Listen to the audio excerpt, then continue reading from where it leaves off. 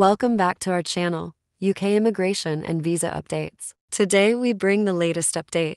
Soon one more announcement comes from UK Gov. New decision for migrants. New deportation started. Britain should deport foreigners sleeping rough on our streets.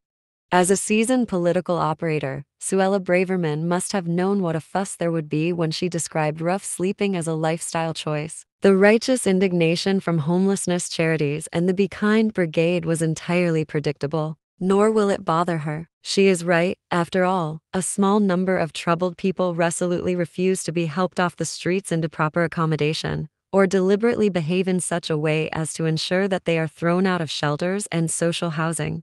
Pretty much anyone involved in tackling rough sleeping can attest to this. Just ask Andy Burnham, who, as mayor of Manchester, has poured heart and soul into ending rough sleeping in his city, with admirable results. Yet still its center is dotted with hollow-eyed down and outs. Visiting Burnham's patch for Conservative Party conference last month, Braverman cannot have failed to notice the number of hobos huddled on pavements in dirty duvets.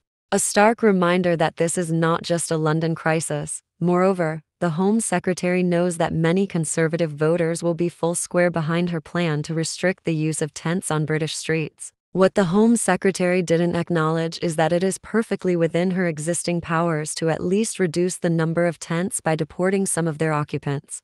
According to some recent reports, as many as half of rough sleepers in London are from outside the UK. A few years ago, Braverman's own government introduced a new immigration rule enabling the Home Office to send them back from whence they came. Under the changes, rough sleeping became grounds for refusal of applications for the right to remain in Britain. It also became grounds for revoking visas already granted to those seeking a new life here and who have ended up on the streets. Why is this legislation so rarely used? I think we all know the answer. The usual dismal mix of loopholes, weak leadership, hand-wringers and human rights lawyers. Here's an idea, Home Secretary, and it's nothing radical. Why not find out where they're from and send them home? Self-evidently, they are having a miserable time here in the UK. As winter approaches, living in a tent on the frozen streets of Britain becomes ever more wretched and dangerous. At least some of those deported might be heading to a warmer place. Thank you for watching our video. If you want more informative and latest updates, please don't forget to subscribe our channel. Stay tuned for our next video and see you soon.